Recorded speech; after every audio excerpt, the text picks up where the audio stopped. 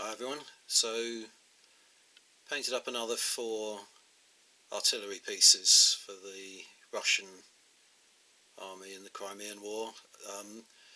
If you saw the previous video on the Don Cossacks, these are the regular infantry or regular artillery in Furashkas, and came down on the side of painting them dark green rather than the grey-brown that Robert Wilkinson Latham says they should have been. Just about every other source that I can find and every other image has them as dark green, so I think that's just a mistake. So I settled that problem in the end. Purchased 2 different artillery pieces this time. The ones on the outside are the 6-pounders that the Don Cossacks have as well. The ones in the middle are howitzers. Just thought to make a little bit of variety, but they're on the same gun carriage. It's just the barrel that's different, so they look pretty similar from a distance. And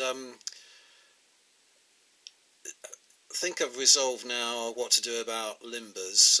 As John Rode pointed out, the Blue Moon figures are fairly similar in size, and I can make use of their Napoleonic limbers for the British Army and the Russian Army, because the horses come with detached riders, so I can just have them as riderless horses and ignore the Napoleonic figures, and that will be a solution to that problem. My next issue now is base sizing, which is causing me a little bit of a headache.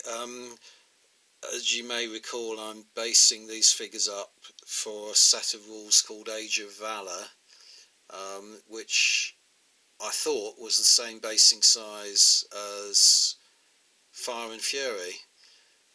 It was giving me a little bit of a problem in that these are 18mm figures rather than 15mm, and it was a bit tight to get the figures on the bases. And in fact, with one of these pieces, I had to detach one of the figures again and put him back a little bit further back in order to get the width of the gun in between the 2 figures. And now, having done that, I'm finding that the basing for Age of Valour seems to vary depending on the conflict, which is annoying because I haven't yet. The rules aren't in hard copy. You purchase them and they're downloadable, and I thought I would purchase them and download them once I'd completed my 2 armies. So I was merrily basing away using Fire and Fury, and the artillery for that is 1 inch wide by, I think it's 1.5 inches deep. And then I was talking to a friend of mine about siege artillery.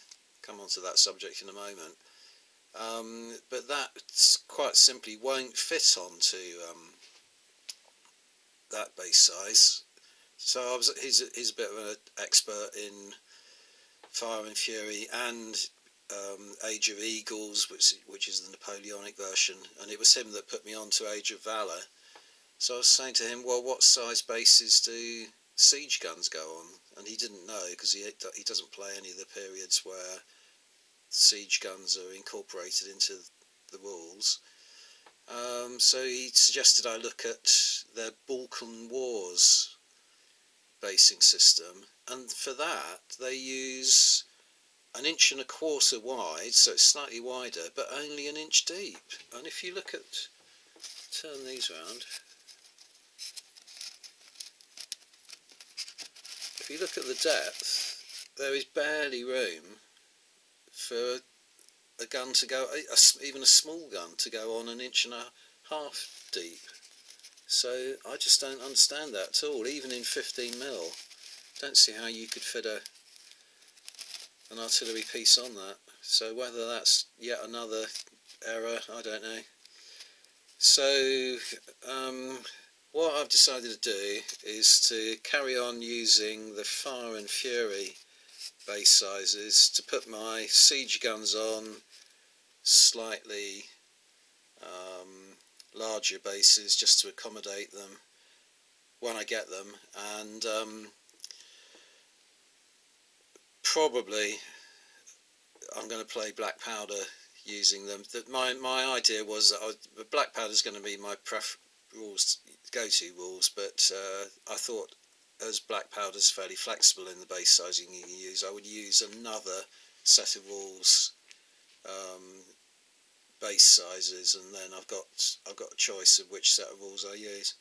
So Age of Valor is still on the cards, but black powder is going to be my preference. And then on the subject of siege guns, I get back to this problem now of finding ranges that are compatible with this slightly unique Eureka scale of 18mm, and I'm investigating various approaches to that. I've purchased some Strelets figures, but they are much bigger than this. I'll show those to you on another video in the not too distant future.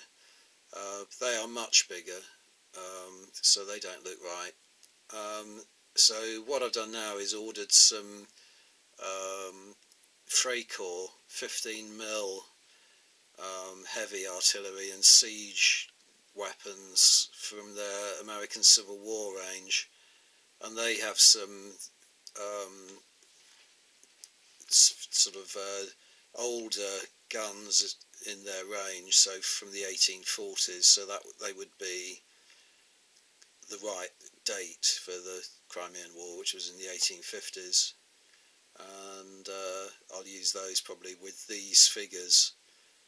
You then have the problem that these figures are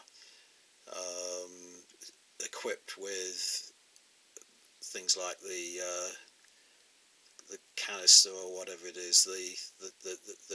He's not holding a missile of the appropriate size, but they'll do for that. They haven't arrived yet. So anyway, thought I'd just show you my final